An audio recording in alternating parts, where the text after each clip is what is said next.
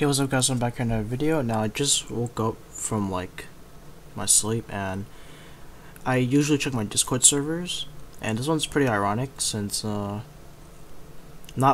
is actually leaving the SS community, and I actually thought that would never happen. And his paragraph of like just leaving is pretty ironic, because if you don't pay attention much to the content creator chat as his Discord, you could just go there and read it right now, but I'll just read it. Hey, I'll be leaving the Socialize community. It's been a great ride, but I've lost interest in Socialize and I want to move on to other games. Something I want to say is when I first played this game, it was a really fun experience around 2019. Because this was the best UT game at the time, probably still is. And there are games to other Socializers, and that's really cool. I wish Wayne the best of luck with the rework and some final things are. This community needs to grow up teamers, archaeos, toxicity. This is a video game. You aren't gonna force people to change their dealer. What are you gonna do to their house and go stance on them if you don't stop? No, you don't do that. If you're mature now, you will ignore them. I met a bunch of friends here and had a fun time. See ya. I'll leave Discord in about an hour when people have seen this message. So what I think about what's ironic of this is that the NotPyro drama where he teams of exploiters, like, come on now. He's probably learned his lesson, and the only thing that knows he's like growing up is this community needs to grow up, and he's right about that. This community actually needs to grow up. Like, they complain so much about teamers, randoms, toxicity. Like, randoms don't even exist. How long have we been saying that for? Like, come on. Teamers, if you team, you're just bad at the game.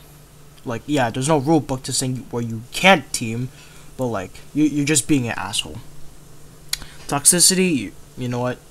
You probably had a stress day. Don't push that toxicity onto someone else. Try to put that in some other way. But yeah, at the same time, it's a fighting game, so there's going to be some toxicity, and I don't think there's one fighting game where there's zero toxicity. There's gonna be some, but yeah. From my own experience, NotPyro, I've only heard bad things about him, not really the good things, and that's why like everyone thinks really low of Pyro when it comes to like him doing good things, especially since the NotPyro team of exploiters drama. That was really bad. But this over here, like, I'm wondering, why did he write this paragraph in such a like a friendly tone? Like, heya. No one really says that. Well, not mostly from NotPyro. But whenever people say heya, they usually kinda nice. But nah. But I guess that's basically it for this video.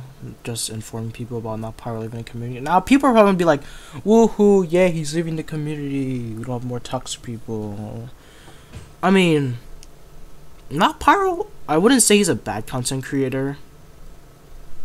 But like, whenever you go to his videos, his like to dislike ratio is just insane because people hate him because he teams, and yeah. But best of luck to you, Pyro, and yeah, if you guys enjoyed this video, please drop a like and subscribe, and I'll see you guys later. Peace.